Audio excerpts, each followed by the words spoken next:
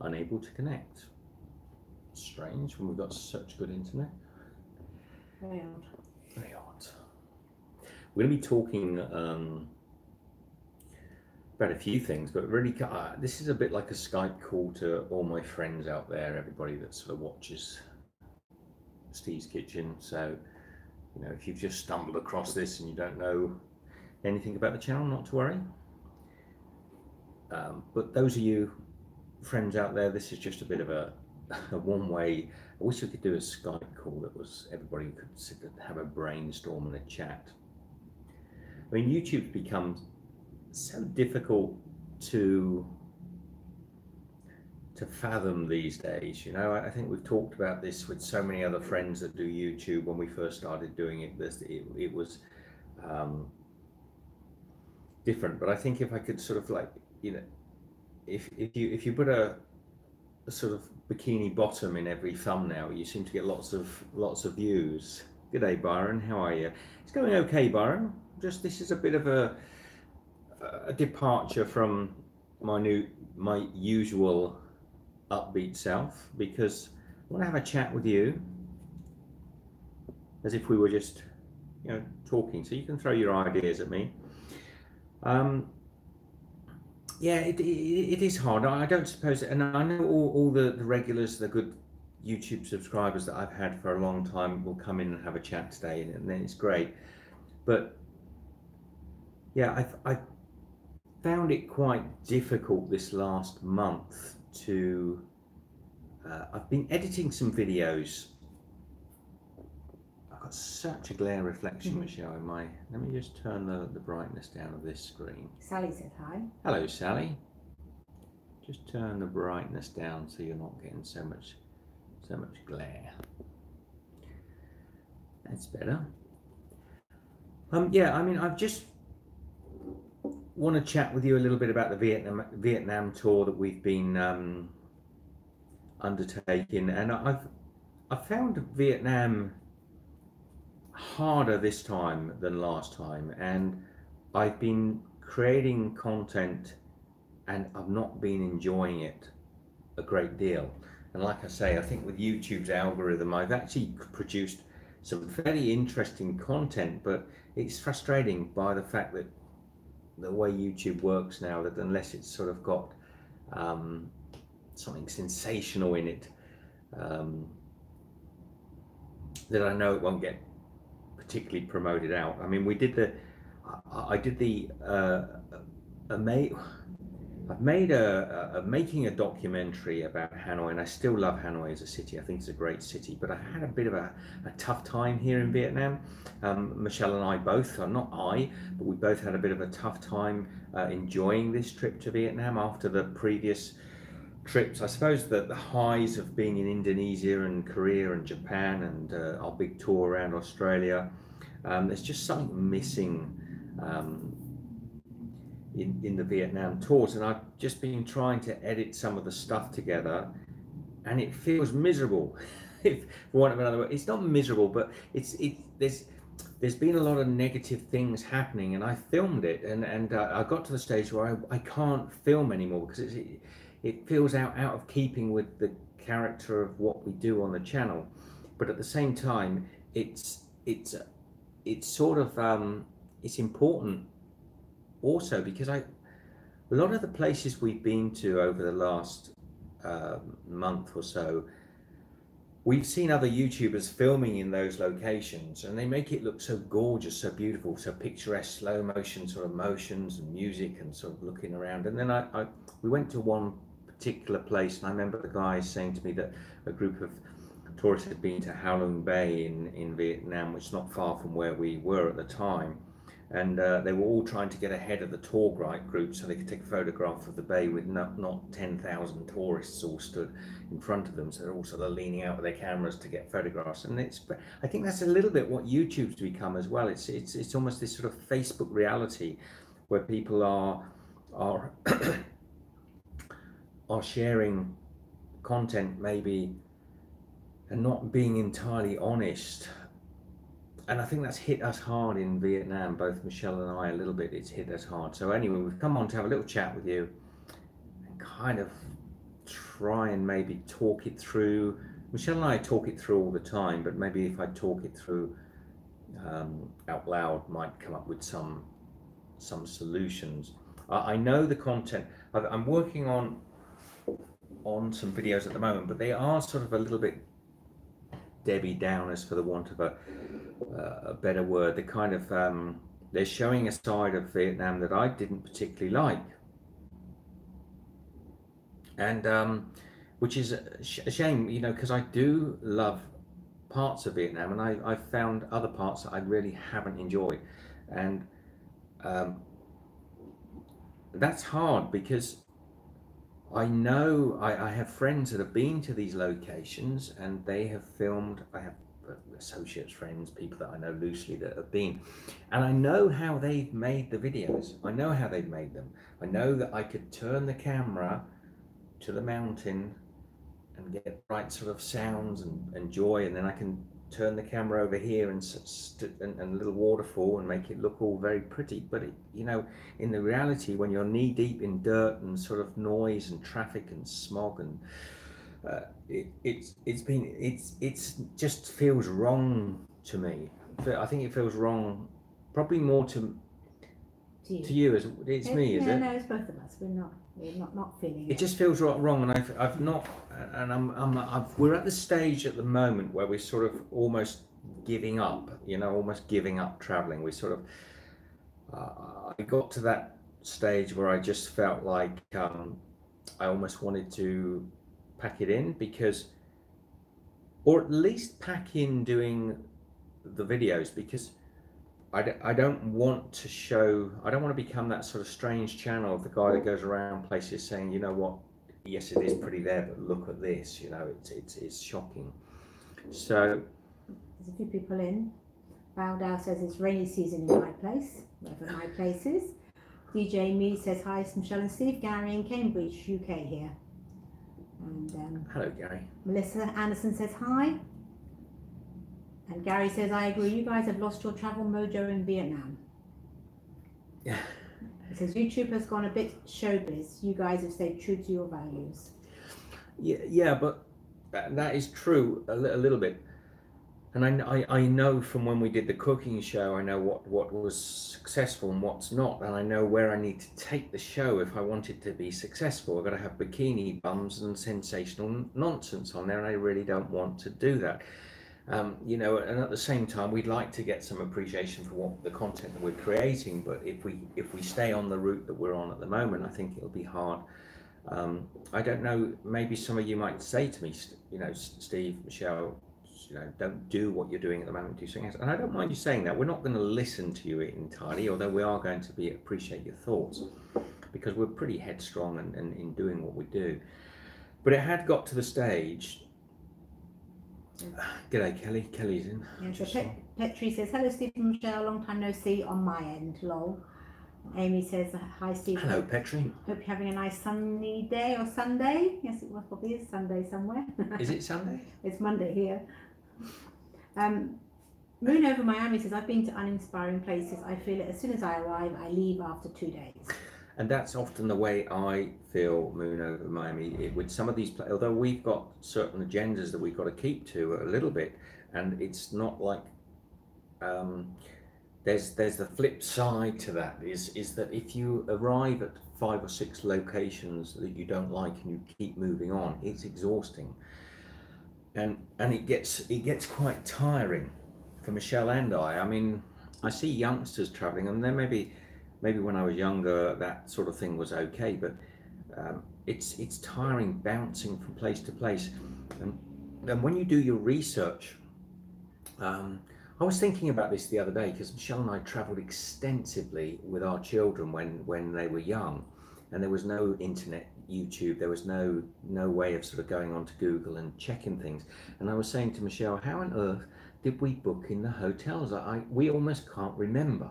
No, we had a day where we said we did like Google. We wish it wasn't there anymore. Google is so all-encompassing and annoying. It's like, you know what it's like. All of you probably will know somebody like this, or you maybe like it yourself, where you suddenly think of something. Oh, I'd like a new hat. See, the hat was there, And so you Google the hats, and then you start re-Googling the hats, and you Google and Google and Google until the point, you know, whatever happened in the days when we just walked out and bought a hat, you know. And we were just talking the other day how when we traveled with our children, we turned up in South Thailand, going to a little island called Koh Payam, and we had no way of looking in advance. And I can't actually even remember how we booked our hotel. I actually think we just rocked up and We waited at the pier and there was people wandering around and she showed you a picture. sort of show you a picture. But now we Google things, and we watch, because I'm a visual learner myself, I watch a lot of YouTube, and what that's doing though is it's producing this ridiculous sort of Facebook. You know how all your friends are posting pictures of themselves on Facebook that look like they're having a wonderful time, and then you meet them and they're really not having a great time at all. Well, VidCon was a bit like that. When we went into VidCon in 2 or 3 VidCons that we've been to now, you'll meet a lot of YouTubers who seem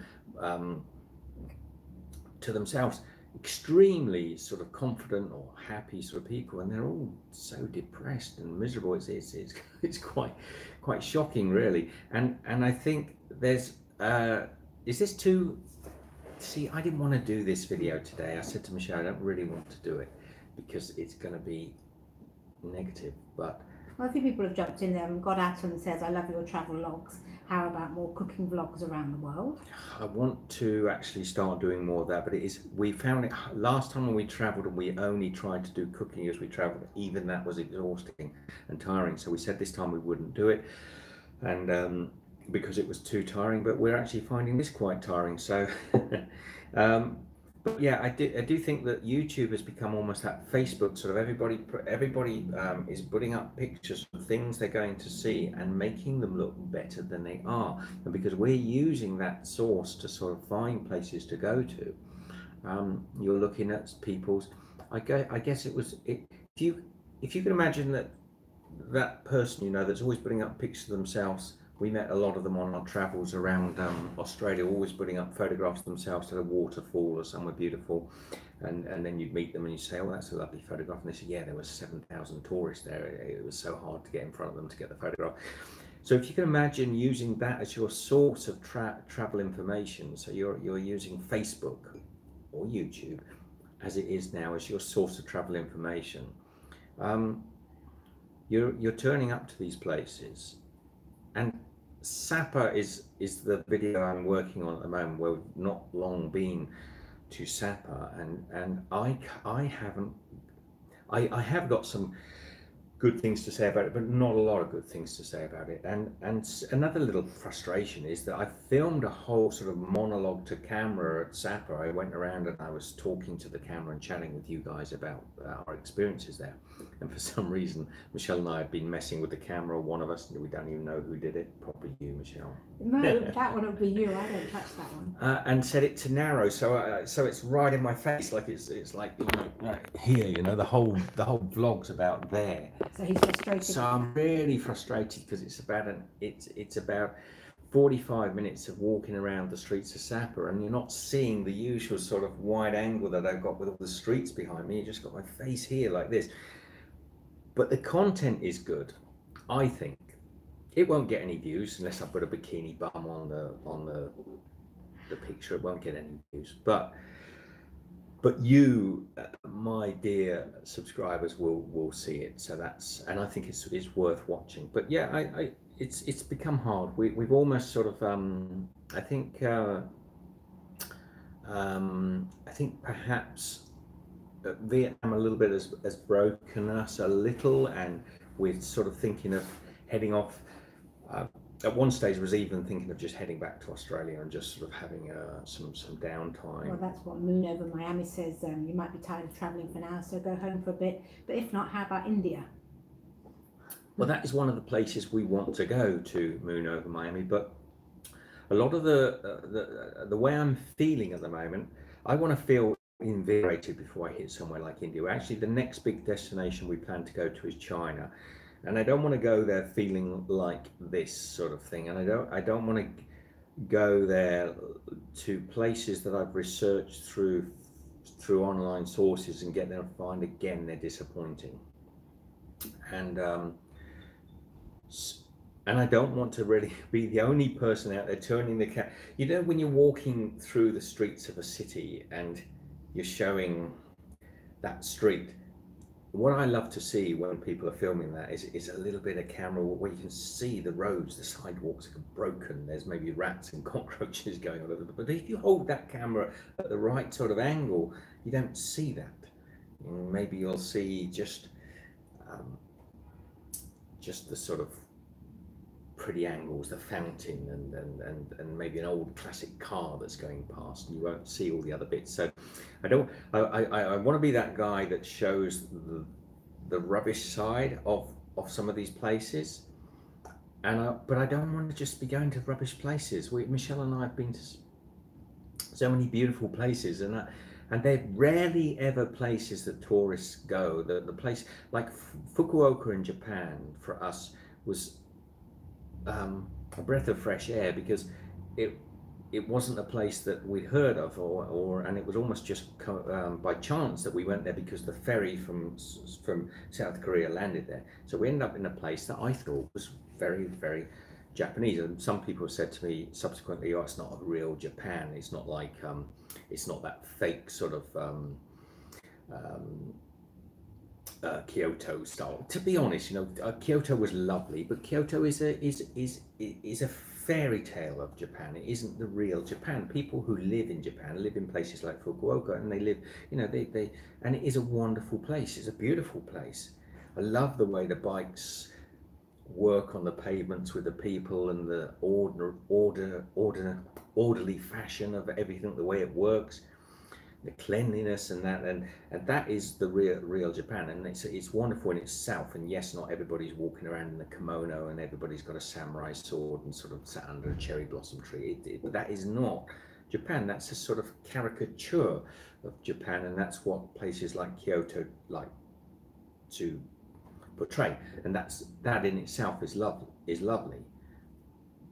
But people don't live there. People don't live in those environments. That's not Japan any more than the people of England are going around on sort of horse and carts in sort of joppers and down cobbled streets. It's not the true thing. So I do love to try and find the beauty in a country outside. I'm rambling now, aren't I?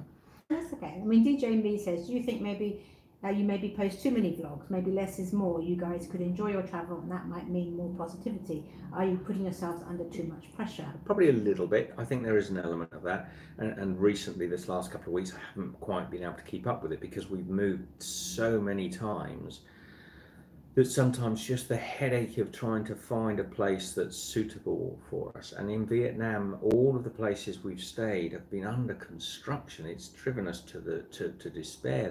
The whole country seems to be sort of like in turmoil of sort of building and diggers and things. So yes, it has been a little hard, and we probably will pull back. So that's why, but I'd like to do more live shows, but I don't really want to do this sort of heart to heart all the time. I'd rather take you and show you some sort of fun things, but until we find the fun things, that's not going to happen.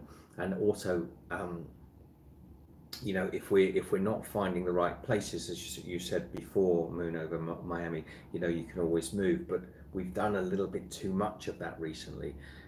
We're feeling like a sort of a steel ball in a pinball machine, sort of bouncing around the country, and we just really would like to find another sort of little Fukuoka where we can stop for a month, but we haven't actually found anywhere we'd really like to stop for a month. Construction's not helping. The construction's not happening. The heat, there's also been I think probably when you travel, well, I don't think probably, Michelle and I have travelled so much. I know exactly what's happening is that we probably just need a rest, because we're seeing a lot of negative in places. I got a little bit antsy a couple of days ago with one of the shopkeepers in the Vietnamese, shops because they double their prices for foreigners, and that to get in a lot of countries that happens, and it doesn't always trouble me, but in Vietnam it was starting to really annoy me, and I literally grabbed my camera and started talking to this person and filming them and saying, you know, why are you charging me? Why? And I can't use that film. I'm not going to share it with you because it's not. It's trying to really prove a point, but in reality, you know, that stuff happens. It happens all over. It was happening a bit too often in Vietnam. And to be frank, people of Vietnam, I think you have to start to sort of reel in this fact that you see foreigners as just a way of making money. That's got to change. So Moon over Miami says, I love your vlogs, walking the streets. Yes, go home for now, you sound tired. Petri also says, sometimes when I feel like you do, I take a break and rest and come back with a better renewed spirit. We're working on that bit. Yeah, we're working on that. And, you know, they're... Go on. And then there's just a couple. Thailand Jay says, you're welcome to Udon, Thailand. And Moon over Miami says, been to Cambodia. Yes, been to Cambodia. My sister lives in Cambodia, so yes, I've been to Cambodia. And we were almost going to go to Cambodia after Vietnam, but we're not 100% sure at the moment what we're going to do. We want to go into China, and we want to spend 2 months in China, but right now I don't want to go into China because I don't think I'm in the right frame of mind. And I don't want to. Yeah, we need to stop. I don't want to go into China and find little things like being overcharged in shops getting on my nerves, because it will do at the moment. You know, it will get on my nerves, and I'm hopeful that that's not actually going to happen so much in China, because I think there's an element of there isn't a great deal of tourism in some of the areas we're going. I hope. But you only really get to see, don't you, that Facebook glimpse of everybody's sort of last trip to China, you know, all stood on the Chinese wall, sort of like with their sombreros on. That's why they'd be wearing sombreros, I have no idea, but they got the sombreros on and they stood on the wall doing the selfie and they're doing the little love heart. And it's when you get there and you've actually get dropped off sort of 5 miles from the wall, and you've got to walk through sort of dirty old streets and sort of cockroaches and rats and climb up some sort of rickety old staircase and things, and it's raining or it's freezing or it's boiling hot, and the tour guide's trying to fleece you sort of £7 for a cold drink or something, and you're getting really annoyed, and then you get up the top of the wall, pop your sombrero on, do the old heart, take the selfie, send it off to all your friends and say what a wonderful time you've had. Well, that's the big problem. We're seeing the selfies, and then we get there and we're thinking, oh God. But I think we get the head in the right space. Yeah, I can tolerate that a little more when I'm probably in a better place. I think we had. I probably will have to go back to Vietnam with a better frame of mind in a year or two, because I feel like I don't know. I've gone off Vietnam in a little bit. I'm almost sort of and yeah, I've had some great experiences. So let me go through step by step and sort of see. We've still got a little bit more to do, and yeah, we'll decide. But at the moment, well, DJ Me says, I really like those Australia vlogs, more of those. Yeah, we were doing the tour of Australia. I suppose in a way, Michelle and I were probably doing it more for ourselves, yeah. And we're not sharing quite as much as we did. But you're right, we probably shouldn't have. We maybe shouldn't do so much. But I get quite disappointed with some of the YouTubers when they don't put up stuff, and I'm kind of expecting to see something. Some of my friends, you know, don't put stuff up for a while, and I'm sure you get disappointed sometimes if Michelle and I are not producing stuff. And I want to produce the stuff, but I was sat yesterday going through the Sapper videos, and there's some there's some pretty negative. It's not negative. It's funny in a way. Yeah, well, that one is particularly the one that you're working with. Yeah. Is So a different take on supper. Don't be surprised if the title of this video is called Crapper Sapper, because that's the way I feel about it at the moment. And I do feel that a lot of people have done us a great disservice by going up to these places and filming them in such a way that makes them look delightful. And it's not delightful, because actually the original purpose of Sapper as a town, I shouldn't bash particularly on Sapper, but as you know, Sapper was a hill station established by the French so that they could get away from Hanoi in the summertime to a lovely cool sort of hill station, and there would have been a lot of sort of Hmong indigenous people living there, and it would have been a fascinating place to be. But it is not that now. It's a million miles from that. But if you go and have a look at one or two videos out there, it looks beautiful. Yes, looks very nice. Yeah, but it isn't. So Chris the Butcher and Friend says, how are you, Steve? Grumbly, Chris. And Bruno over Miami says, I don't return to places I didn't enjoy the first time. Neither do we. I have a principle. No, it's not entirely true, Michelle, because I do. We don't return to them. But well, no. But I have a strange sort of principle that I use, that if I really, really don't like a place or a person, for that matter, I go out of my way to try and change my mind. So if I get to a town that I'm not particularly enamored with, I wouldn't leave straight away, because I know there's something really beautiful in that town that you've got to find. And that's to my detriment sometimes, because we end up staying much longer in places we don't like. Sometimes.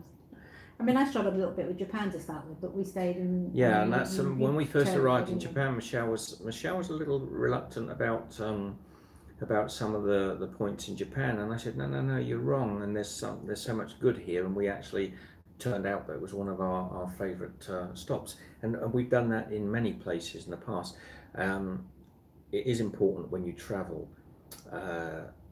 Look, there's a lot of difference between going away for 10 days and going away for sort of 2, 3, 4 years as we've done. As travelers, you have to face a whole different set of problems. If you're going away for 10 days, you're probably already in a mood, a holiday mood.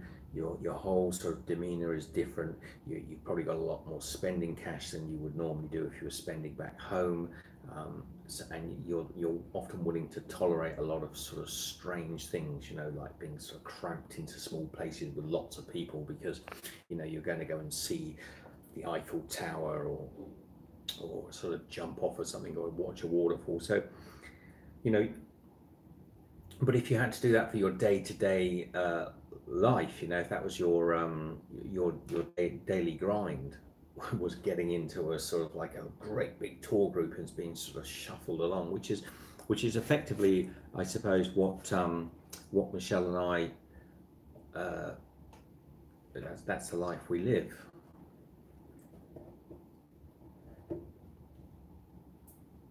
So, it says Gary here again, Steve, it's bizarre, but your supermarket videos are my favourites. Yeah. And when you try the burgers, etc., in the 7-Eleven, great content. Oh, thanks, Gary.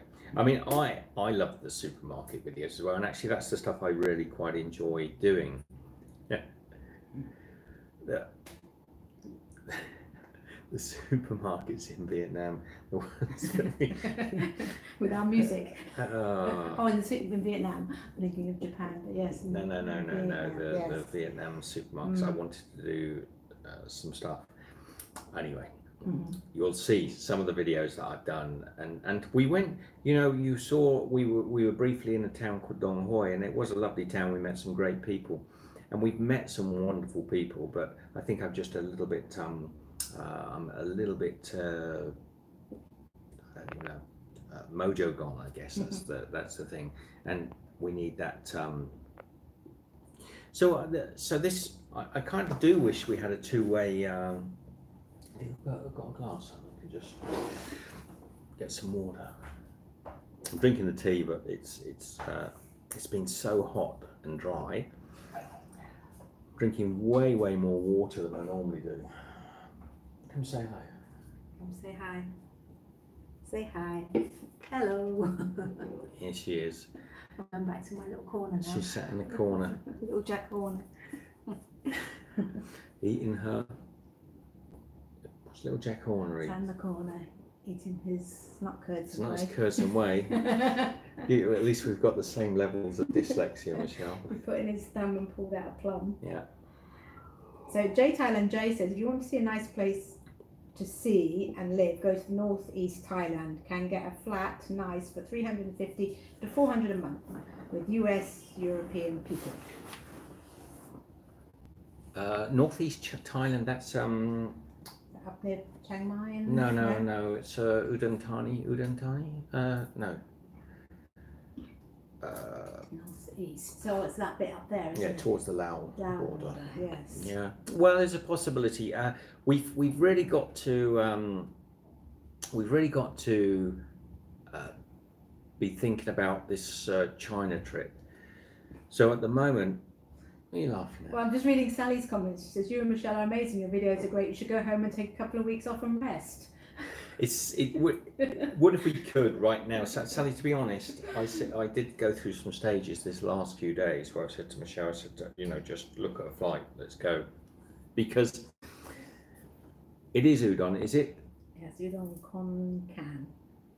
Yeah, udon thani, udon con. So what's the difference between udon thani? I think it's THANI, and udon con can. They're similar areas, I think. So yeah, I had said to Michelle on we've had some really bad hotel choices as well. We've made some of the worst hotel choices. Well, that's where Google got on my nerves, wasn't it? Because I was watching. And that's what we were saying the other day. We said, how on earth did we used to? We travelled for quite a number of years with our children, doing very much this way before YouTube was ever around, and we had no method of going onto the internet to check things. And we had no problems at all. I remember driving all the way around the US, and we would pick up the little green books. Yes. If those of you in America probably know them, there was a little green book in every state that you came to that had a list of all the hotels in them. They used to be in a certain fast food chain, I think, as you drove, right, Hungry Jack's or somewhere like that. And you'd get this little green book, flip through the pages, and each of the towns from that state had a list of hotels, and they had special deals on them. They were always like super cheap, like be like $30 a night for a hotel, sometimes even less than that. And as long as you sort of took the coupon out and handed it over, that's how we got around the US. That's how we got around the US. If any of you can remember the name of those books, they're probably still available, but they're probably on an iPad now and doing it differently. But every state in America used to have that. When we used to travel around Southeast Asia, I had no idea. I think we just used to pull up and find hotels, as you say, at the railway station. Well, I remember when we went to New Zealand, we turned up at the airport and there was a board, and we looked on the board and you picked a hotel, and I don't know how you contacted them, but you probably had an information centre there. Yes, do you know how quickly we forget?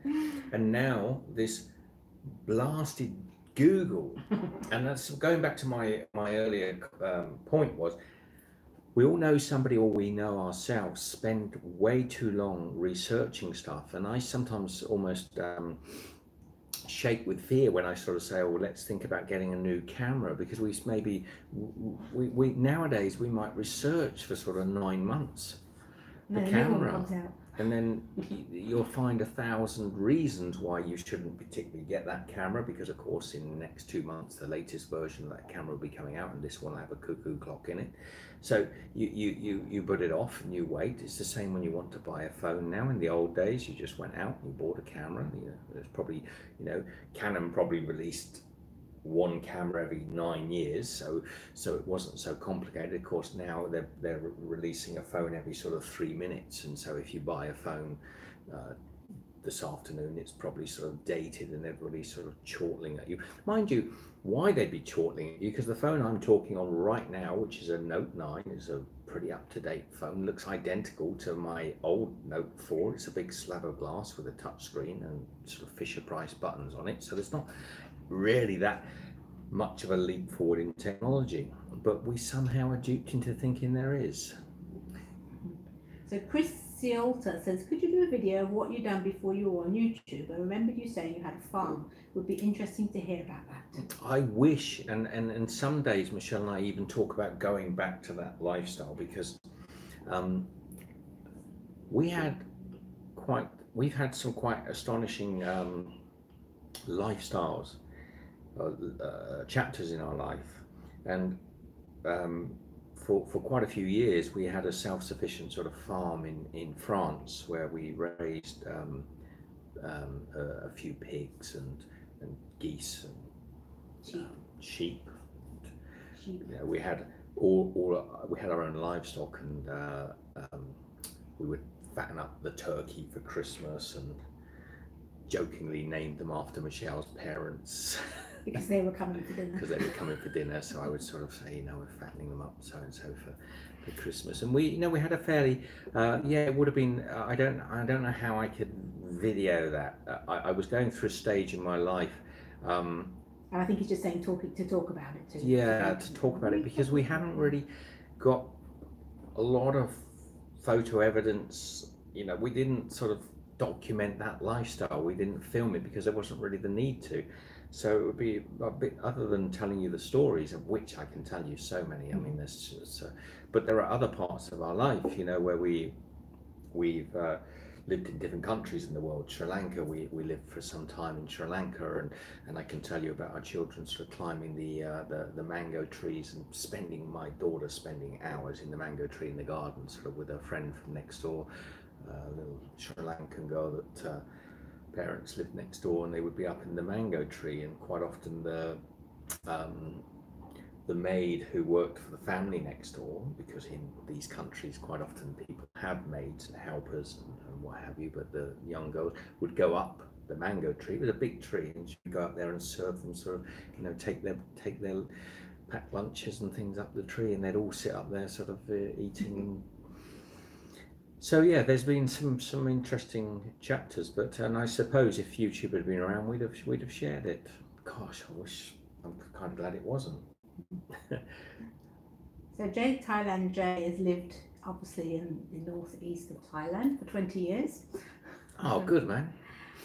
The northeast is interesting, but I believe it's developing very, very quickly, and it's one of those places that possibly a little bit like Myanmar or the Burmese areas of the world, Laos, that are changing probably quite rapidly. Now, I think what's happened sadly in North Vietnam, and why personally, and a lot of people are doing the Hà Giang loop, which is up in the north of Vietnam, but to the point that there are tens of thousands of tourists going up there on a daily basis, doing this loop, which is beautiful and scenic, and has got sort of still some remnants of the original indigenous people in that area.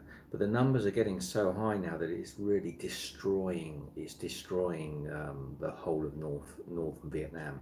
And if I could do anything for North Vietnam at all, it would be to somehow turn the tap off of tourists that are going in there, because it's not just the European, American, Australian sort of tourists, but the tens and tens of thousands of Chinese and Koreans and Japanese and Malay, and people from all over the world that are going into these areas, and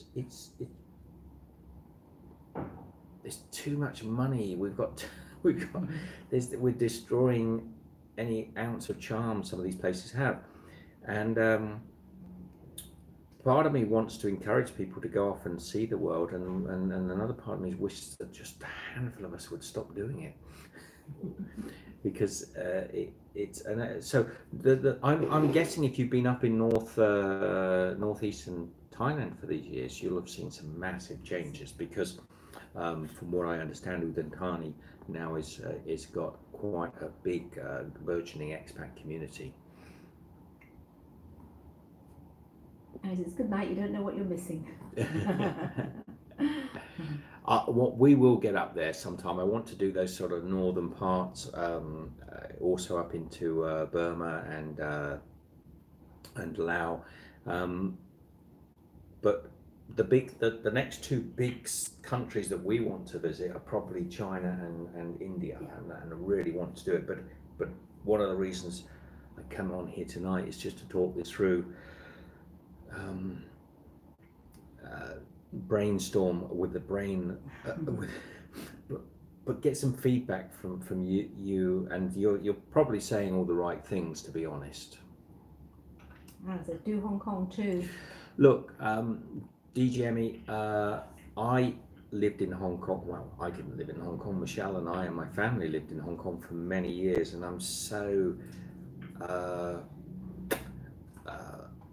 connected to Hong Kong in so many ways. It's possibly one of my favorite countries in the world, but it's a history. It's a part of my history, and I don't like going back to places because they never feel as good when you go back. But I feel desperately sad for what's happening in Hong Kong, because no, that's not true actually. I feel very proud of the Hong Kong Chinese. I feel proud of the young people there and what they're doing, and I feel like some sort of solidarity with them. I just, because when Hong Kong was handed over in 1997 to the Chinese, returned inappropriately returned, by the way. It was only the new territories that was leased out to the British. The Hong Kong island was not. Margaret Thatcher and her officials made a great mistake in their ignorance. Anyway, when Hong Kong was returned to the Chinese in 1997, I was actually in Hong Kong in a junk boat, floating. We were out in Victoria Harbour, watching the outgoing Hong Kong governor leaving on, is it the Queen Mary? I don't know what I forget, on the yacht Britannica or whatever Yes. it went on. So we were in the harbour watching the great event. Fireworks were just amazing. It was a beautiful time to be there. And I feel a great kinship, and I still have so very many friends in Hong Kong, though I haven't been there for a long time, because as I say, we don't often like going back to places, just because one of the problems with going back to a place is what, particularly in transient places like Hong Kong, and people who live there will know what I mean by this, is there's a lot of people come and go, so you often go back. A lot of what you recall from those places has gone, so it's genuinely not the same. It's not like going back to the village where you grew up and you find everybody's still there doing the same things, but they've got older and you can sort of relate to a lot of things. Places like Hong Kong, quite often you'll go back and the street that you were lived or worked in has been demolished and rebuilt by huge high-rises and things. But if I see Hong Kong, I know Hong Kong like the back of my hand. I mean, I know the streets, and I know so much about the colony. But yeah, I feel very proud of the Hong Kongs, but also a little saddened, because I don't think it's remarkable how quickly this 50 years is passing, since the handover. This, it's going by so quickly. And at the time, there was a confidence that people thought, well, that's 50 years away, it doesn't matter, we can get on with life and just, enjoy our democracy and freedoms. And of course, those freedoms and democracies have been eroded away over time, and the people are really starting to feel the sort of wolf at the door now, that it isn't going to be that much longer before the whole of Hong Kong is just part of a greater body. And there's nothing wrong with that. There's nothing wrong with China. I mean, China's a beautiful and wonderful country in its own rights, but Hong Kong hasn't got. It has no shared history with the development of. It has no shared history with their development, its legal system, and the way the streets were built, the way the buildings were built, the way the sort just the way that business is done in Hong Kong is it's just chalk and cheese to the way things are done.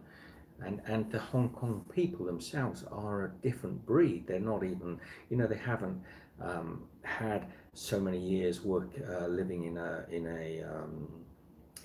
a society that has a certain ethos. I'm trying to be politically correct. I don't want to be negative. I love China as much as I love Hong Kong, but they're different, and I think if anything, Hong Kong needs to remain Hong Kong, and I wish it could. I don't know if the youngsters will be able to pull it off, but DJ Me said absolutely loved it in Hong Kong last year. Would love you guys to do the Great Wall, Terracotta Army, etc. in China. Well, we might be doing different bits of China. We probably will. I think if you know me long enough to sort of hear what I say quite often is, I probably would like to see the Great Wall. Terracotta Army, I'm not that interested in. I'm not. If I was in Paris, you wouldn't get me anywhere near the Eiffel Tower. It's just I'm not. I'd much rather sit in a Parisian street in a cafe talking with people from Paris and just interacting and going, tasting the breads and croissants and the beautiful charcuterie they have there. Or I'd much rather be in maybe Kunming in China, looking at the way they create their foods or the way they actually build their houses or do their carpentry, than I would go and see some go and queue with about 10 million people to see some sort of something that I've seen a million times before in photographs, and try to get ahead of the crowd and squeeze my camera through about 8,000 sort of tourists to get a photograph of something that. Amy says, please maybe do a live in India. Well, we hope to, Amy. If we get to India, and I can't see any reason why we won't, we will do a lot in India. I'll try. So we're getting a feeling from everybody now. So some people are saying, do less, more is less. I think they're saying just rest up a bit and get your mojo back. If we could find a place now, and we're thinking of we're not sure where we're going to go in Southeast Asia at the moment, but we're thinking of trying to find somewhere in the next week or 10 days where we could just stop for a few weeks. Yeah, that will help a great deal. It will. But it's a lot easier said than it is done, I can tell you. There are so many places you think, oh, well, I know this is going to be just perfect. It's like, that we were just in Hoi An, and I've met dozens of people that said, oh, Hoi An's lovely, yeah. And they'd all been there for 3 days, maybe on a sort of tour group and what have you. And I didn't like Hoi An at all. I think Hoi An was another one of those. And to be honest, this is where I'm starting to lose it a little bit, because we were in Hoi An just last week for almost a week, and I filmed nothing, mainly because I just could not bring myself to point the camera at anything and say that I was enjoying it. I wasn't. And then I thought to myself, well, this isn't because you're not enjoying Hoi An, it's because you're not enjoying traveling at the moment, and you need to get and rest. And Hoi An was not a place to rest. You may have seen the live stream that I did from Hoi An, and we were fighting sort of to get through crowds of people to go and see these lanterns. I've seen a million lanterns. It's like, it was charming when we got down there, but everybody was trying to get their hand in your pocket to get money out of you. Everything was 4 times the price. We walked almost 5 kilometers, 6 kilometers to get there, and I thought I'd get a taxi back, because a taxi generally is around about 40,000 Vietnamese dong to get back. But of course we were in Hoi An, so they wanted 200,000 dong to get back, and I thought, we got frustrated with that, because I didn't want to pay 200,000 dong to go sort of like a few kilometers. And but we saved the day. We went and had nice coconut ice cream. sat out for a little while, and then the price came down. So then we did. That's what you do. You see, I said to Michelle, look, there's an ice cream shop over there. We go over and we got a proper little coconut nice. shell filled with coconut ice cream, and they put lots of little candy bits in with it. And we sat there until most of the tourists had left, because it was getting to the time when everything was shutting up. And then we jumped in a taxi, and it was $60,000. So it was. That's all right, isn't it? The Moon Over Miami says, putting my house up for sale, planning travelling like you to the east, Japan, Russia, China, done Europe, Africa, USA and Canada. Sounds cool. That sounds cool. Putting your house up for sale, would you be better to rent your house maybe? I don't know. You decide. Please test everything you want to do. If you want to do what we're doing, bear in mind, Michelle and I have been traveling for a long time, and it's not just the 4 years. We've been probably traveling a great deal of our adult lives. Moon Over Miami, give it a try. Keep your foot firmly in one camp for a little while and give it a try for 4 months, 5 months. And just make sure that it's the right thing for you before you make any sort of strong commitments. Jacqueline Hill says, you will find the perfect place, no worries. Oh, we will. No worries, Jacqueline. No worries. Now, Moon Over Miami says, GATT agreement converted to WTO in 1997 with 123 signatory countries has eroded democracy throughout the world. It has, and it's happening. These unelected groups of sort of bureaucrats are sort of sprouting up all over. Like I was saying, who was the ones in South Korea? That was the G8. No. Oh yes, it wasn't the G8. It was the I remember. You might recall that we went to this huge in South Korea, in Busan, and there was it wasn't the G8. It was one of those groups. Michelle can check it quickly. But they built this monster of building, and it cost absolutely billions of dollars to build, millions of dollars to build the building, but probably billions of dollars when you look at the infrastructure that went into this area to build this place up. For one meeting in about 1975, I think it was, or 85. They had one meeting in this building, and then they just walked away and abandoned it. And now the whole of sort of South Korea, they're keeping it all pristine and beautiful. They've had a second meeting in the building since. The whole room where all of our politicians sat and talked fluff for hours, that room's been preserved. It's a huge, great big amphitheatre of a room, all gold and luster and teak and it's just that. And then I actually went onto the internet because I thought, where are they meeting this year? And it turns out that they were meeting in Papua New Guinea, and they were at it again. I looked onto the internet. There they were, the APEC group, and it's the same for the G8. It's the same for all of these groups. So the APEC were building a place in Papua New Guinea, another ridiculously huge arena of a building that was being built, criticized by. This is in a country where the average income, I think, is something like about $50 a month or something ridiculous.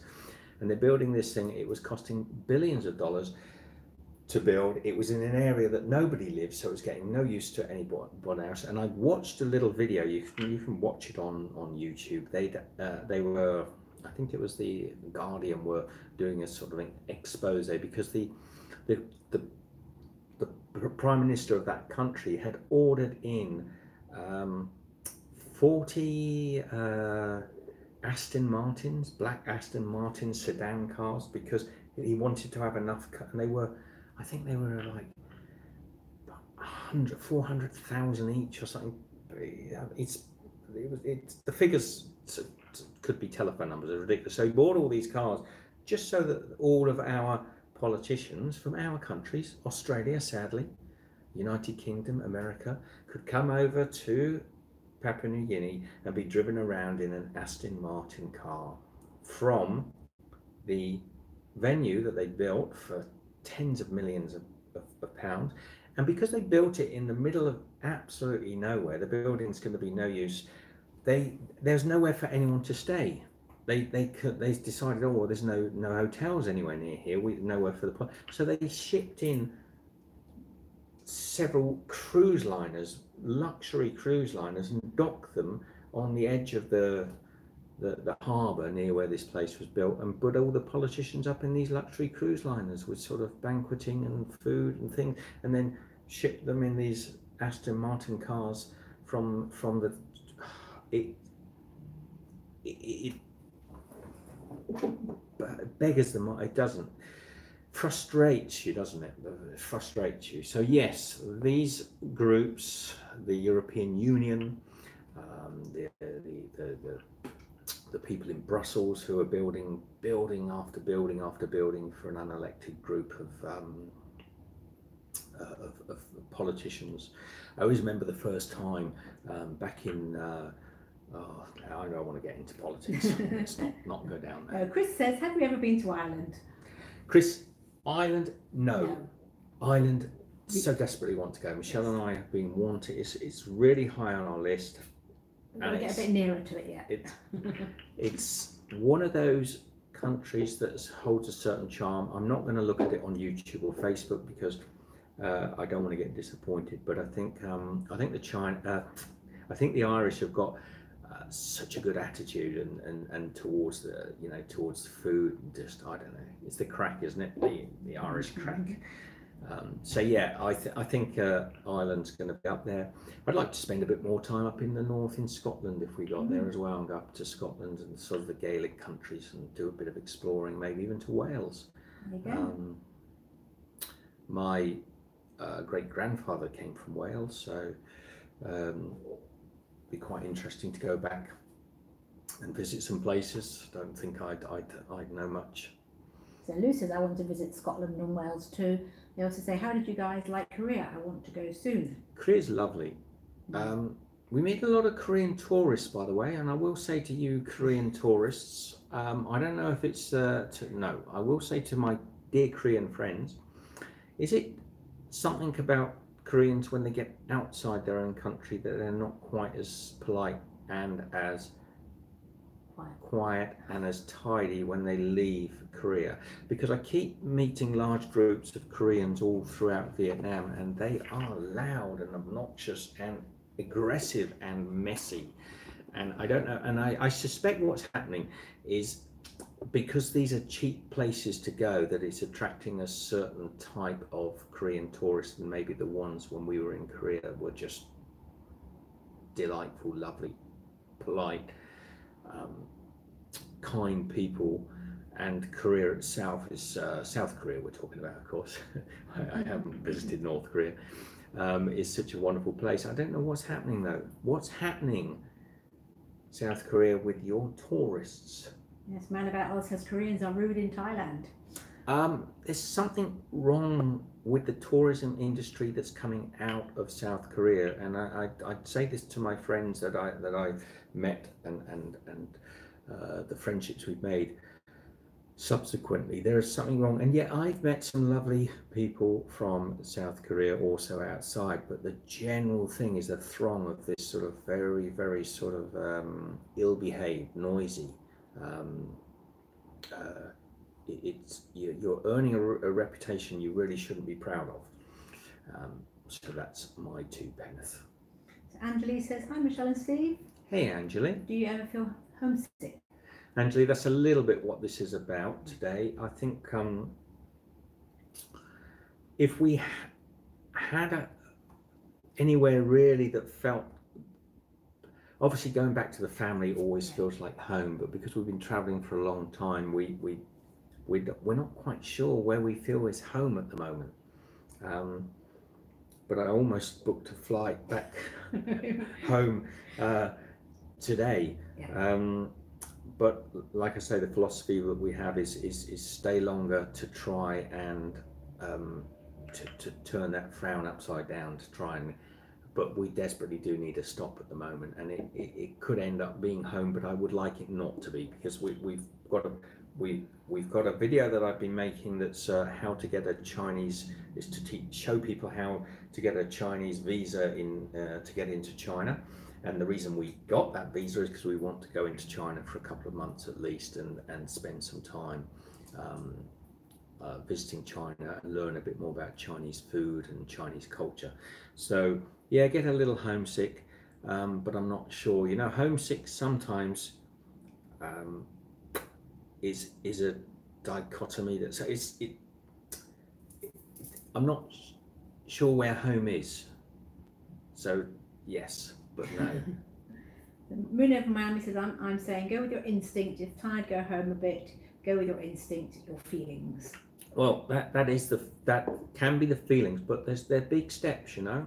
Just to go back home now, this is quite expensive, you know. To come off the track. If you're on a track and you've set yourself adrift to go in a certain direction, then you say, okay, now let's go back and just regroup.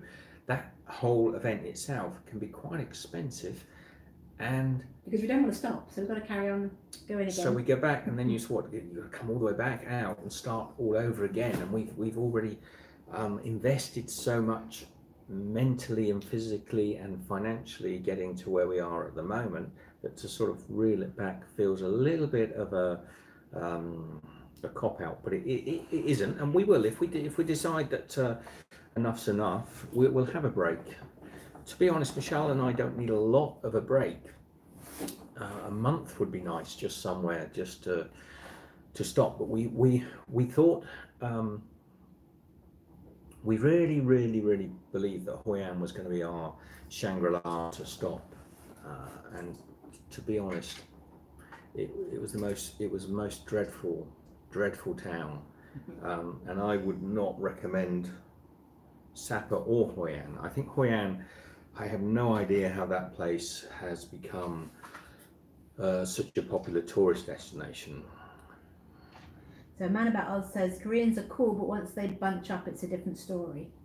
I think that can be the same with almost any. I don't want to get particular about the Koreans. It was just maybe a flippant remark about just to sort of remind, if there's any of my Korean friends watching, I don't know, or anyone watches from Korea. But basically, it's not about Koreans. It can happen the same.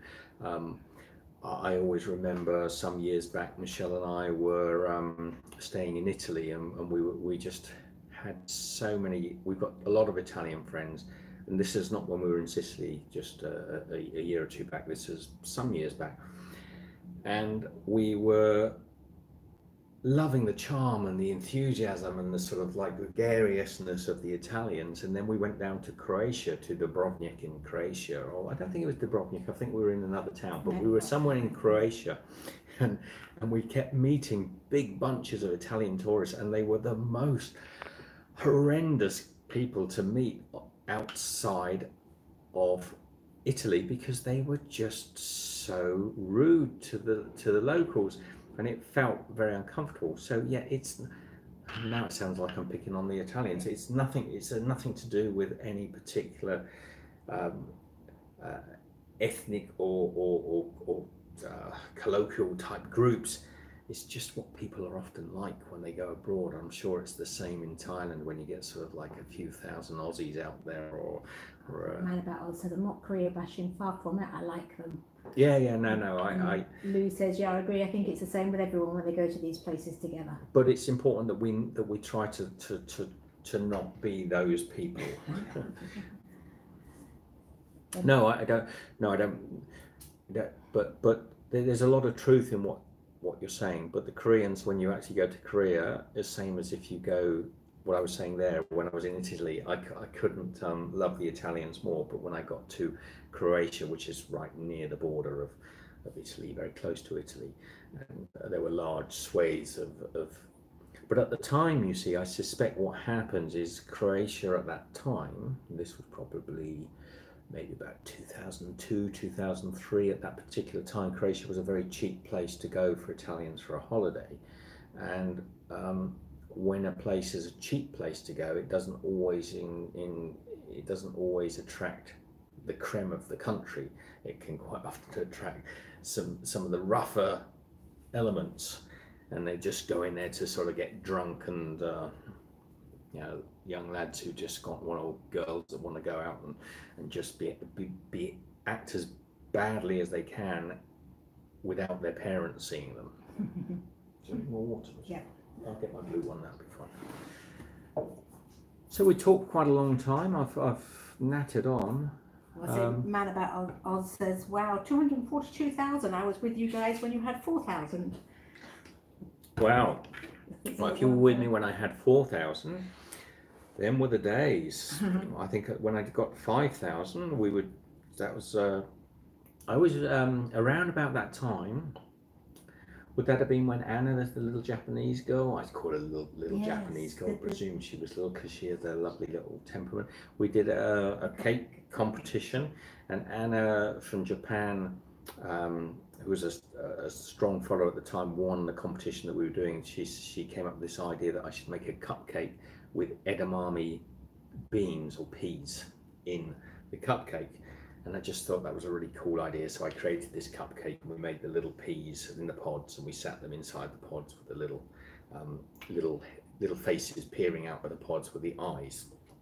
And yeah, Anna and I always we lose contact with subscribers as you do over the years, and I always kind of, even when I was in Japan, I was hoping that Anna would reach out and we could say hello to her, but she's probably, you know, life goes on. She was a student, wasn't she? She was a student in England going back to Japan. Yeah, so she probably just, you know, I don't know, she may have got married and settled down, had a family, who knows?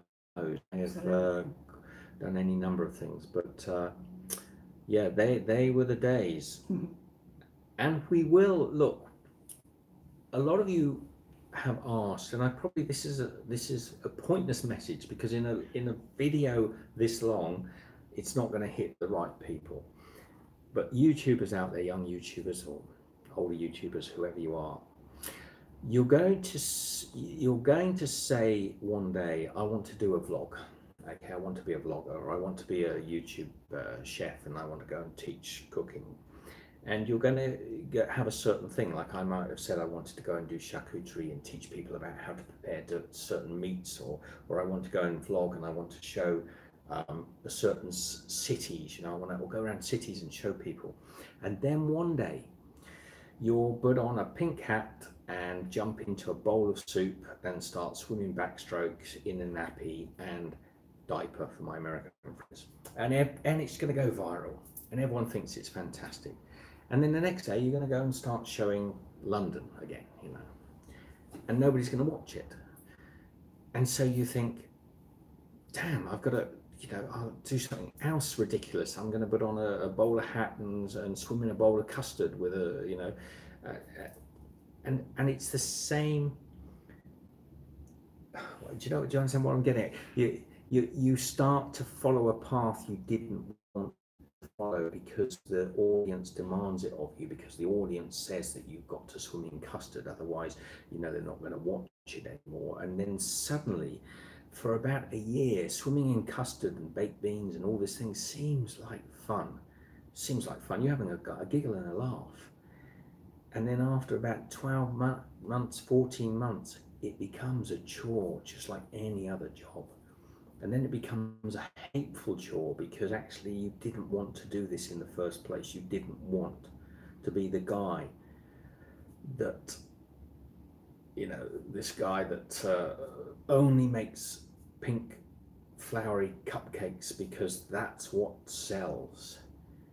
You wanted to do better. You wanted to actually talk to people about eating healthy and learning where their produce comes from and understanding how to make things and create things healthier and cleaner. But because, you know, pressure from the internet is there, it will say to you, you know, you must do more chocolate cakes, you must do more Nutella, you must do more this, and for a short period that stuff feels okay. Now, I got a message recently from a viewer on one of the videos and said, look, if you're not going to do cooking anymore, I'm not going to watch your videos. And I thought, to me, you see, that's just water off a duck's back. It hurts, everything hurts, you know. But I sort of thought, well, look, I'm not going to live my life for you. You know, I'm not going to do what you need me to do. just because it makes you feel better. But a lot of people making videos on YouTube nowadays do. They end up sort of drifting into a style of filming that's not what they set off to do.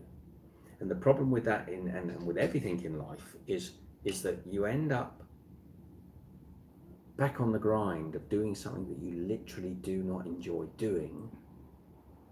And even if you're really successful, so what I would, as Lou says, you lose your way, I guess. A round of applause.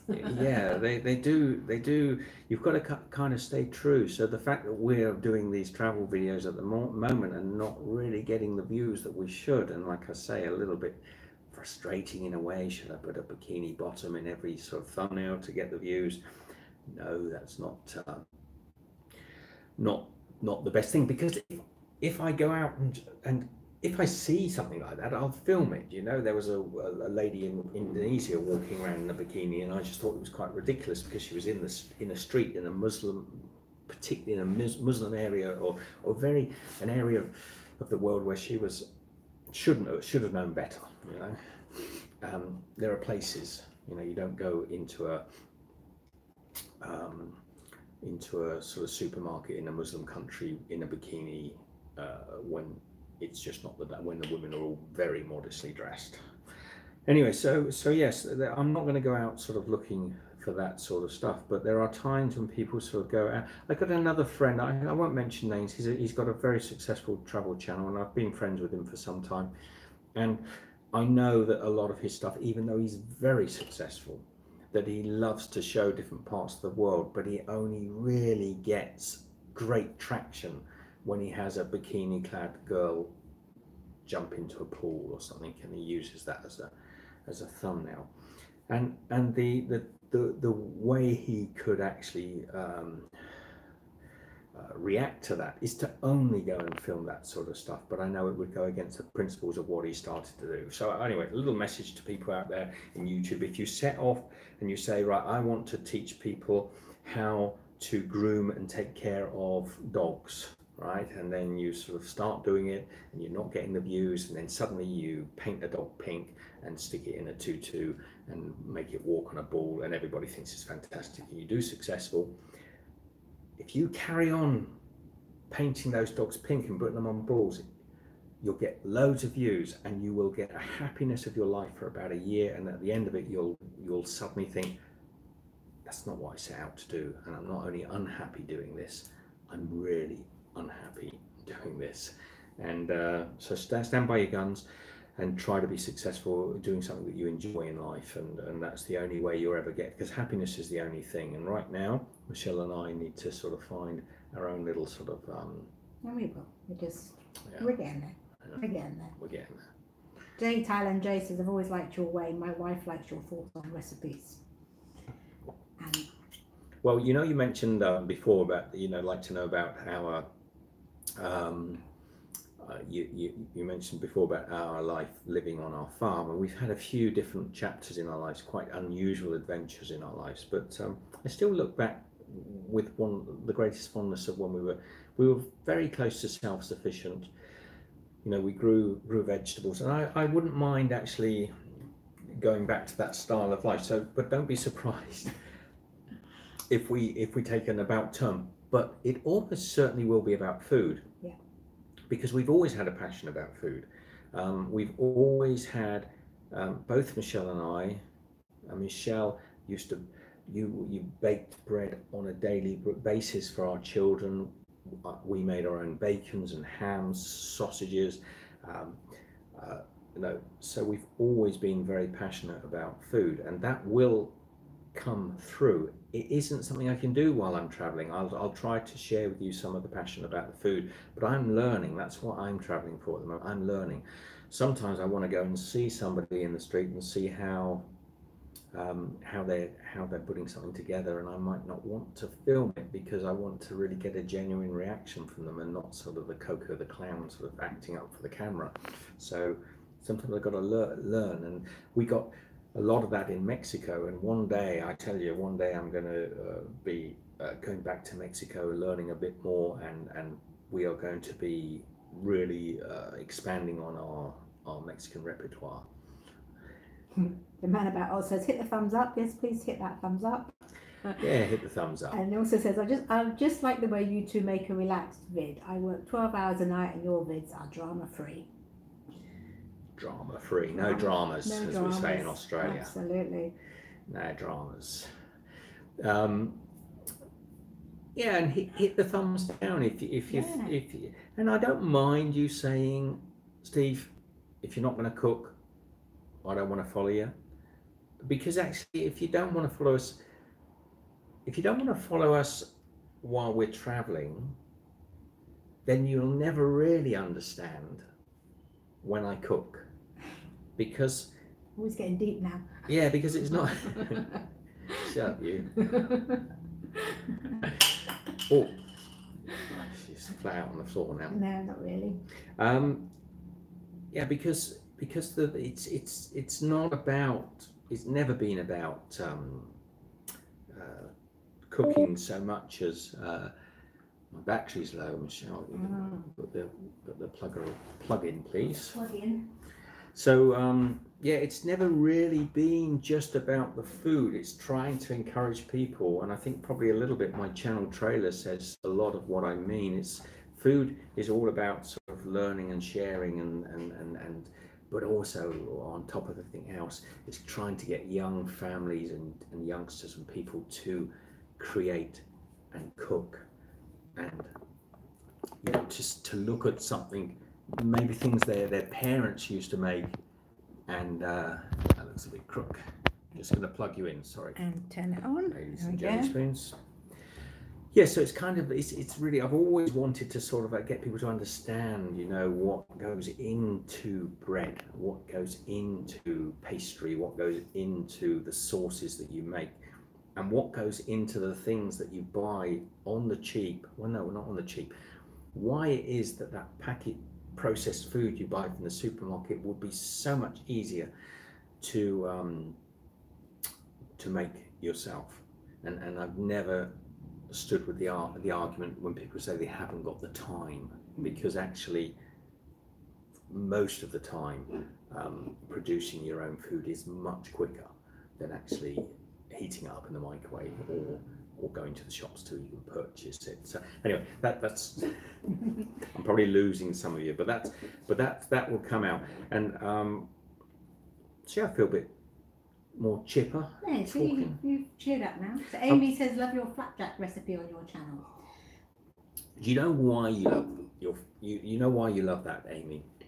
It's because I love flapjacks. And it was one of those things as kids that your mum would make, you know, flapjacks. And if any of you haven't had flapjacks before, you might not like them because they're sort of like a comfort food for a lot of people that grew up with them. But it's all that beautiful oatmeal, you know, that rolled, and not that fast oats. It's got to be proper oatmeal. This is the nonsense I'm going to sort of preach about. You know, don't use fast oats. Nobody wants an oat that's been partially cooked in some corporate sort of vat and then put into a packet. You just want rolled oats. And oatmeal and treacle, all sort of like golden syrup, should I say, all sort of cooked up, deliciously sticky and gooey. And real flapjacks, because you know when you go sometimes now to a supermarket in Australia or in, I don't know who ourselves, in Australia, England, Europe, England, Ireland, Scotland, Wales, they probably all sell flapjacks or versions of them. But if you go into a supermarket and buy a flapjack, it is rubbish. It's even the best ones, even if it's, you know, organic Mrs. Smudgery's homemade secret recipe flapjacks from sort of, you know, in Woolworths or Asda or wherever it is you shop.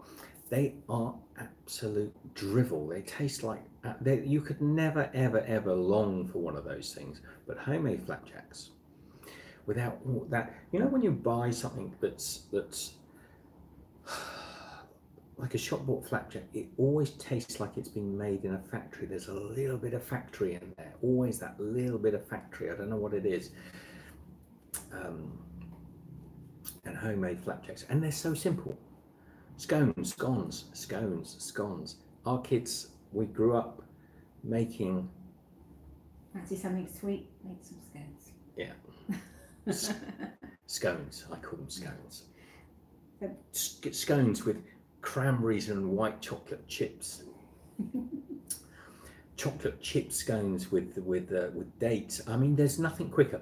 If you have a friend coming round and you think, oh, I want to pop down the shops and get a Mrs. Kipling's cake or something like that, you know? It's Mr. Kipling's. Mr. Kipling's, is it? Mrs. Fields. So if you have a friend who's coming around, you want to pop and get something before you got back. I don't care if that shop was 50 yards from where you live. Before you got back from that shop, I could have scones baked in the oven, and the house would be full of the smell of sweet scones, whether they were plain, and your friends would pop into the house. They'd smell those scones cooking, which take minutes. Americans think of them like a biscuit, like a sweet biscuit, right?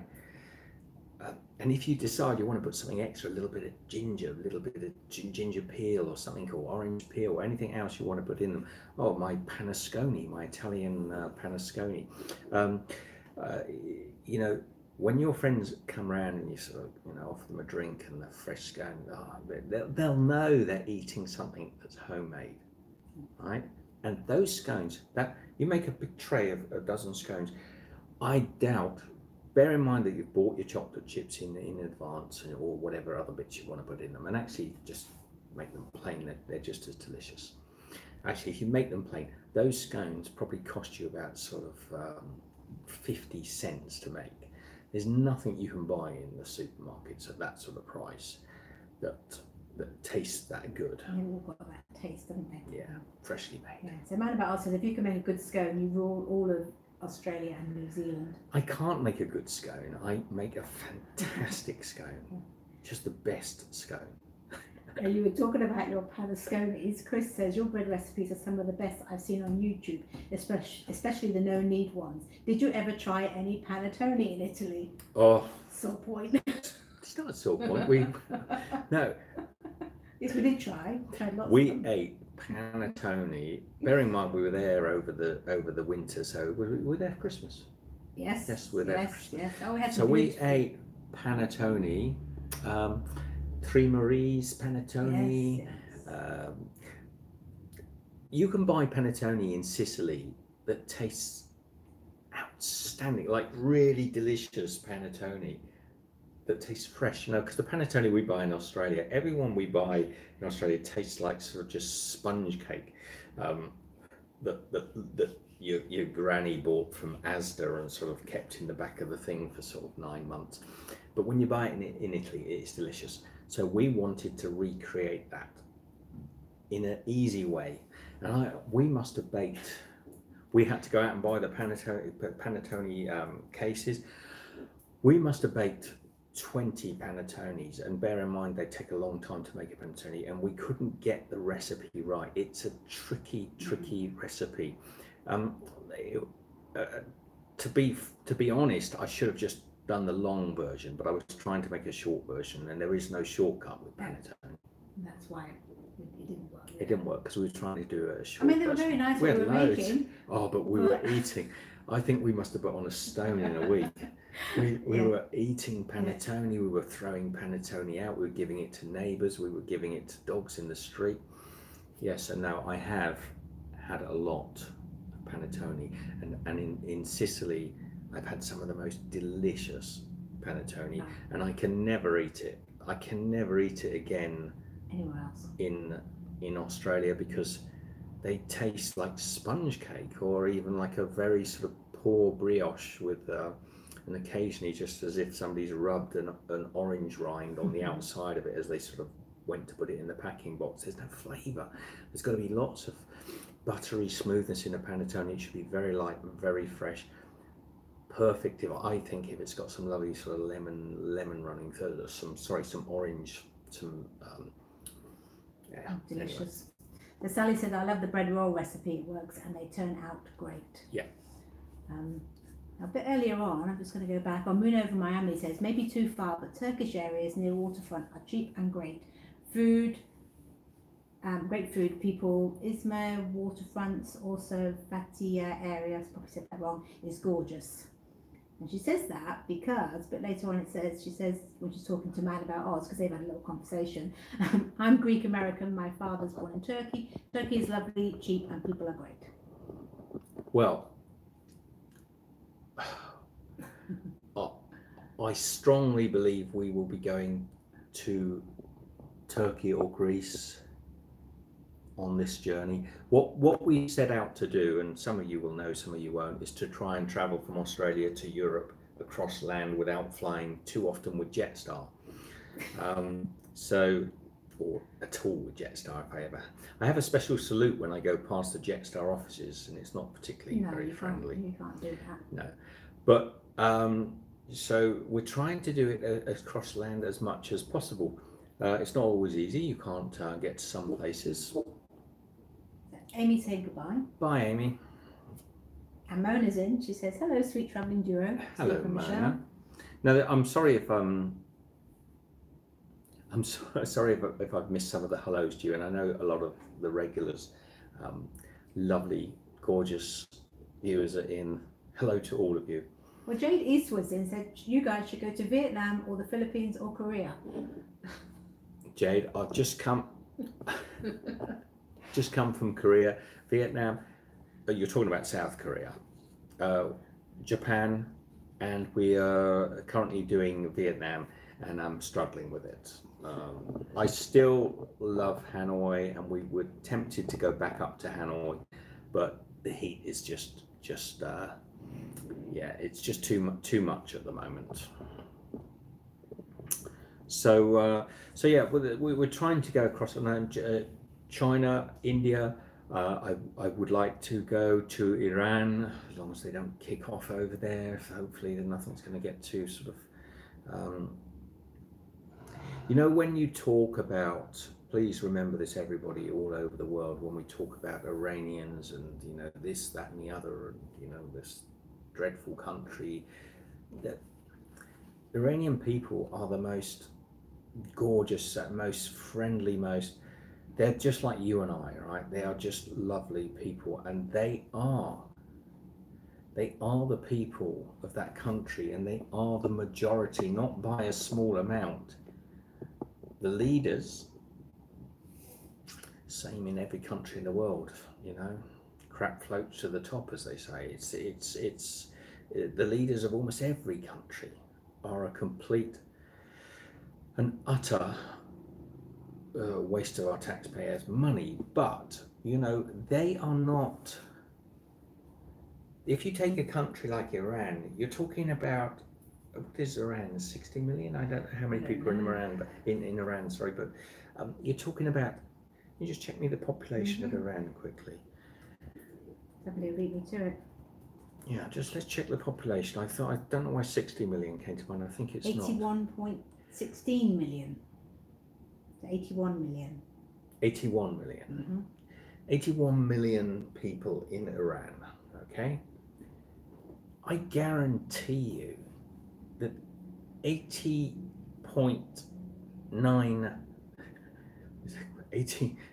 well, just short of 81 million are fantastic, wonderful people, just like you and I, just friendly. That, you know, they've all got mums and dads and uncles and brothers. Super cool, super respectful, educated. Lovely, the food's fantastic. And then you've got the idiots, you know, then you've got the ones that think they run it all. You cannot be beating up on people and attacking people in a country as if they were just one person. You cannot do that. You know, we've had this in history before. We send people out to bully and bash on civilian people. And anyway, you know where I'm coming from. So I would love to go to Iran. We must ignore 99.9% of what we hear in the news. Iranian people are wonderful and kind and lovely. And Man about Oz says, no, cancel around for the time being. Government will use you. Well, we're not going right now. we're not. And I actually know some friends that have been to Iran very recently, and they've had a wonderful time. But it's a little tricky because, you know, at the moment there's too much saber shaking by the call it the people that run our countries are not the 1%. They're the 10th of 100th of a people that sit there sort of shouting and sort of bellowing at each other for this and that. And it works both sides, you know. It's on the same on the Iranian side, same on the Vietnamese side, and same on every country in the world. You know, it's tiny little sort of. They have a saying in Canberra. The government is like a cesspool. The crap float to the top. And sorry, pardon me for saying it, but I truly think it's a typical sort of Aussie saying that says it basically straight as it is. You know, it's true. It's hard sometimes that, and we change our leaders, our country's leaders now and again, as if it makes a great deal of difference. And it makes us a minor bit of difference. But the actual powers that be, the people that sort of, you know. Anyway, this is not a conspiracy thing. This is just the facts. It's the way it is. And so we wanted to go. Where did this start? We wanted to go to Iran and Turkey and Greece and back through sort of maybe some of the Baltic states and things. There's lots we want to do. So we'll see. You know, there's so many. We were getting quite sort of romantic the other day about going back to Mexico as well. Yeah. I'm thinking about, you know, chance of going to Mexico, and it just seems to take so long. You know, I think if we go everywhere we want, chances of getting to Mexico within the next 3 years are probably slim to nothing. But it'll happen. That's okay. We won't be bouncing then, will we? But we do need a break, and that's why I came on to chat to you today.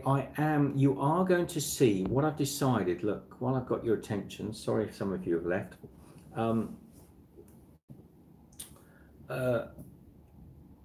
I have made some videos that I feel are a little bit Debbie Downer, sort of there, but I've tried to keep some humor in there, and I wasn't going to either. I don't put them up, I don't edit them, but I feel I should. But if I don't edit them, I've got no content to share on the last sort of month of traveling, because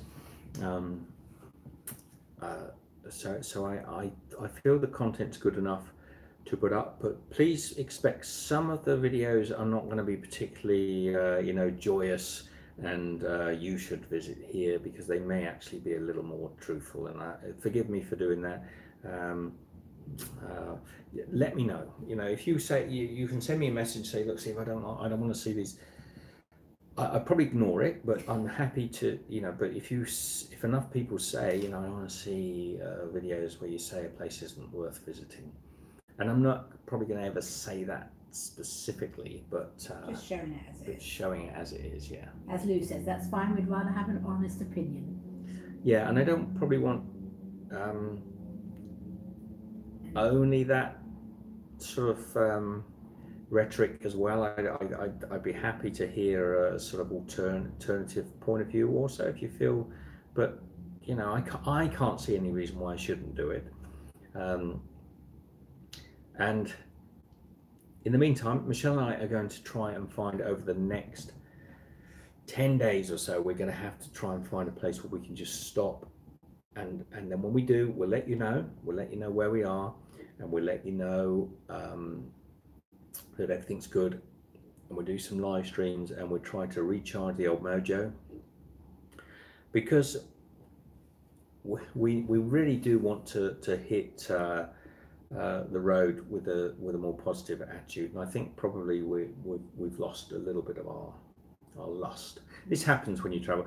You know, a lot of you know we've been traveling for 4 years, or over 4 years now, and we do stop occasionally for 3, 4, 5 months in places. So it's not, you know, it's not like a backpackers sort of bouncing around, but No, some days you kind of do lose your mojo, and you need to recharge, and we've done that on and off, and I think we need it at the moment. So Man About Oz says, just keep doing what you do. Sally says, I love your videos, whatever you post. Mona says, this is very uplifting and open chat. Politics and power often sully the truth. I appreciate your honesty. Moon over Miami says, you and Michelle are wonderful people. I feel like inviting you over for coffee. Thank you. Thank you. And you be careful, you know, when you decide you want to travel, and I always encourage people to travel and see the world. Do try and see some places that are off the beaten track, and do not necessarily burn your bridges if you can help it. You know, think things through. Yes.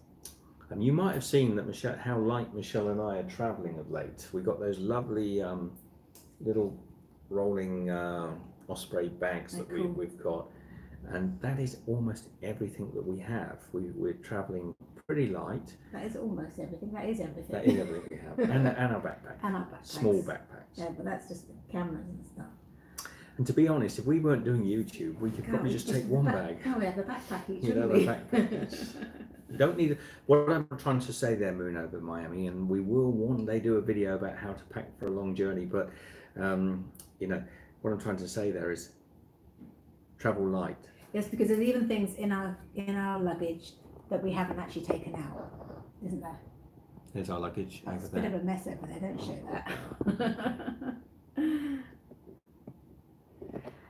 So yeah, there is stuff in our luggage right now that we've never taken out, and there's stuff that we bought that we know we shouldn't have bought. The Man About Oz is saying, get in touch with Turkish Airlines. They give big vloggers free flights. 243,000 is a big vlogger. But we're not vloggers. We are actually originally a cooking channel, so we have to kind of rebuild our thing. And to be honest, you can approach people and ask for free things, and you know you do get to a stage where you could approach. The only thing is you lose a little bit of your independence. You know, if you're doing, you know, if you get a flight from somebody because they want you to sort of, you know, say how good their flight is, or this and the other, you lose some of your independence. Which is fine if their flight's good. Yes, but it also means that you feel an obligation to sort of say they're good, and they might not be. And then there's also yeah, we'll go into this. It's probably too late in this video to go down that avenue, but I can talk about, because I really wish in a way that I could teach younger vloggers and YouTubers a little bit about some of the pitfalls of what they're getting themselves into, because we're older and sort of more, you know, been around the block a few times, run a few businesses, and you know, done quite a lot in our lives, and I see a lot of pitfalls that these kiddos get into, and that's why I think when we went to VidCon, I was surprised, but also not necessarily surprised to see so many of them having such a dreadful time with their lives, and yeah, anyway, on the face of it, they look as if they're having a wonderful time. And some of those things can be brand deals. You know, trying to get into brand deals can actually make your life an absolute misery, and that's a much bigger subject, and we'll leave it for another day. I'm going to get off. Michelle, come around. This is my new girlfriend I've met here. Yeah. Look, Michelle. Oh, come down, shorty. All right, loved you all. Thank you for putting up with my rambles today on much here. better now, I'm feeling a lot better. We've got a lot of work to do though. We've got to find a place. We've got to get on, and we've got to Google until we are so Googled out, and none of it's true out there anymore. Take it all with a pinch of salt. This place is quite nice for you. Yeah, it's all right. Yeah, this is nice. It's all right. And a nice little place. Loved you all. Take care, and we will see you day after tomorrow. I'm not sure what time it is where you are. I'm going to be putting up a video that I'm editing from Snapper. Really done. I'm going to show you how I was almost killed, literally, twice. You're still here then? I'm still living. I don't know what he's talking about. Oh, I do. I know what you, yes. I'm going to show you, I was almost killed by a rabid dog. How I almost, let's Don't stop. spoil it. No, won't spoil Dramas. it. Dramas. Dramas. Anyway, love you all. Take care. Take care. Talk to you soon. Bye.